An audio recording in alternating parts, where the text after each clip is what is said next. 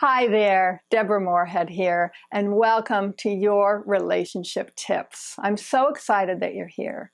Today, we're going to talk about the issue of trust. I've had several people that have asked the question about how do I trust again after there's been a betrayal of infidelity, of lies, of whatever it may be. How do I trust again? And that's what we're going to talk about. I want to start with a quote from Nicholas Sparks, and the quote says, "Love hurts. There is nothing more painful than heartbreak. But in order to learn to love again, you must learn to trust again."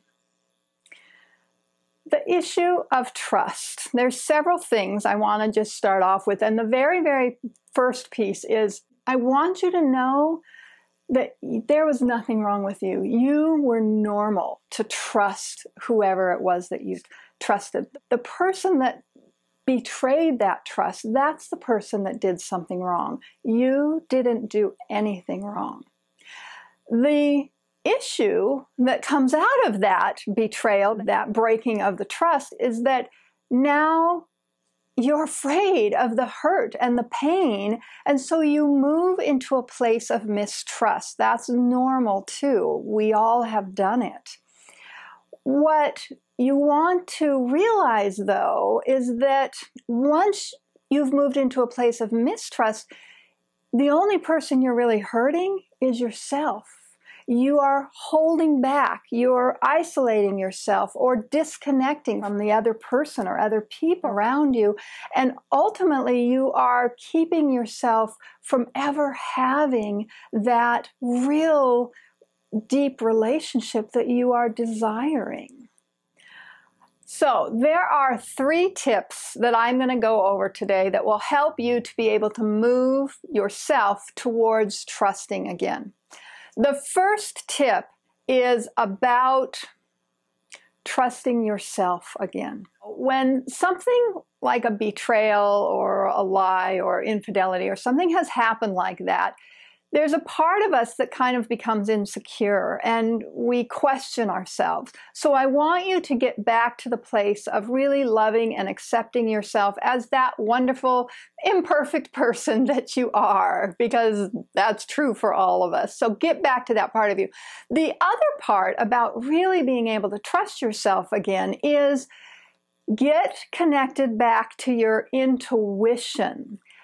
What happens often after people have had a betrayal, the research has been done, people say that they actually did sense that there was something wrong, but they chose to ignore it. So they ignored their intuition, their voice of intuition. So I want you to get connected to your voice of intuition. Everybody has it.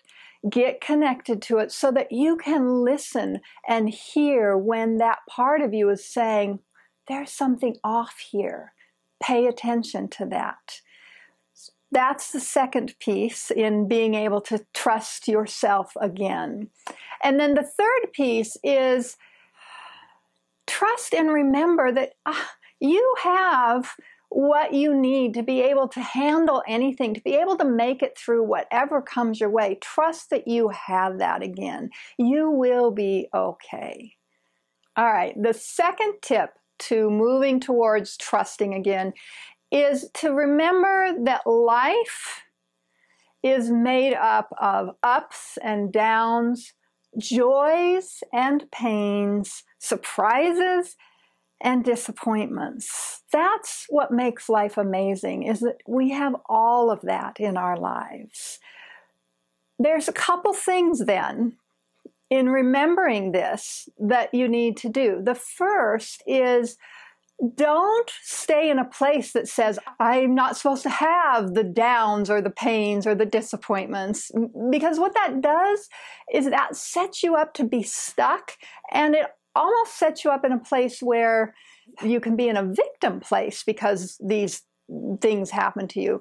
Instead, stay in that this is part of life. And then the other part to that is when it's in a relationship where the disappointment or hurt or betrayal even has happened, focus on what's really the most important part, which is how, when it's possible, how do the two of you move through the hurt and disappointment in a way that fully repairs the relationship, really about the growth that the two of you are able to do together in moving through it. All right, and the third tip to moving towards trust again is that you need to make a conscious choice to move back into trust. Moving to the mistrust place out of your fear is what happened unconsciously. Now, you've got to make a conscious choice to move into it. You've got to be willing, and it's scary, I know, to take a risk, to take a chance. You know, the truth is, as human beings, we actually naturally are made to just trust. You know, we trust when I flip the switch, you know, that the light's going to come on. We trust when I turn my ignition on my car, that the car is going to start. We naturally trust, and we naturally trust in relationships as well. To be able to consciously move, it's really just a decision to move. What you also need to do is pay attention that you're not holding on to the past pain, the fears, the memory of what happened. And then you don't want to hold on to the fear of, oh my gosh, that pain is going to happen in the future. Those are the two things that keep you stuck in the mistrust place. Then get back to trusting yourself, the first tip we talked about, looking for the good intentions in the relationship, the trustworthiness of the person, and trust your intuition that as you observe and as you work with that person, you are going to be able to know, is this a trustworthy person to continue forward with or not?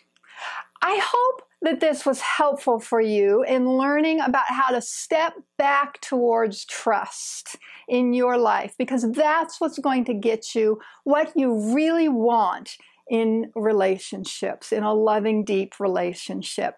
If you like this, push the like button below, and if there's somebody else that might benefit from this, share this. Thank you for joining me, and I will see you next time.